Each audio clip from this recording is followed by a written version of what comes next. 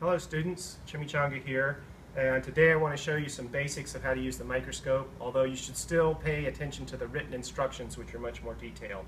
So come on in, let's make a wet mount. We'll start by putting a drop of water on a slide like that, and then you open up a petri dish and grab a little bit of mold, and maybe spread it out a bit.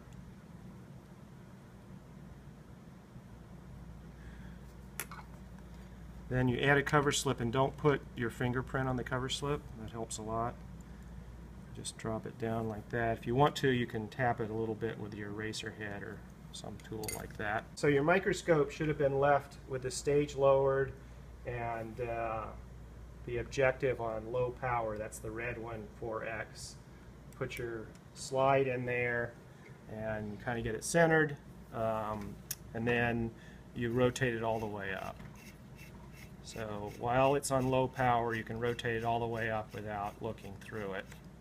And then look through it and then very gradually focus down. Go lower it down, and there, it's in focus. So it gets in focus pretty quick after it's all rotated all the way up.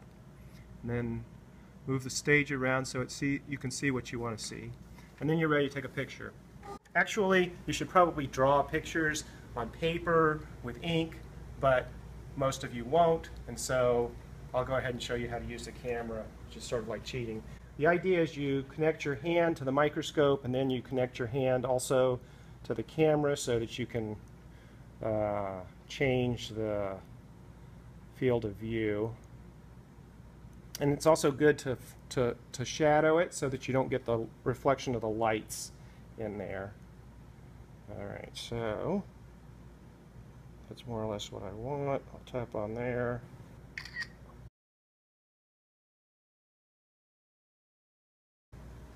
That's a tiny thing, and we'd like to see it at higher power. So the cool thing about these microscopes is they're parfocal, which means that when it's in focus at a low power, you can rotate it around to high power, and without much additional focusing, it should still be in focus. So we'll go up to 10x, and we look through it, and it's still in focus. I basically didn't have to focus it at all.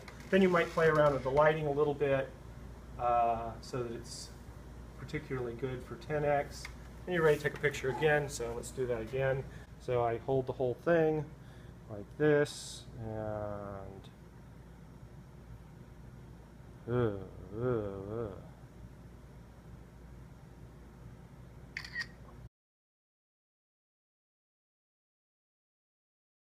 okay, now let's go up to 40x.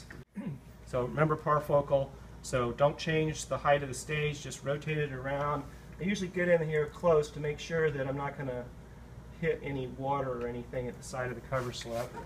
And then it'll still be in focus.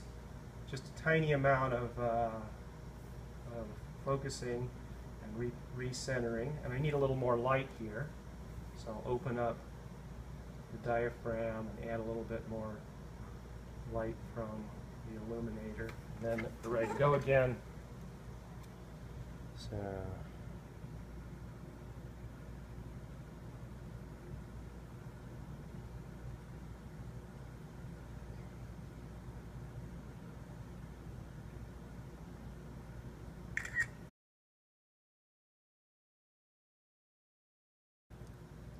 and that's all I have to say about that.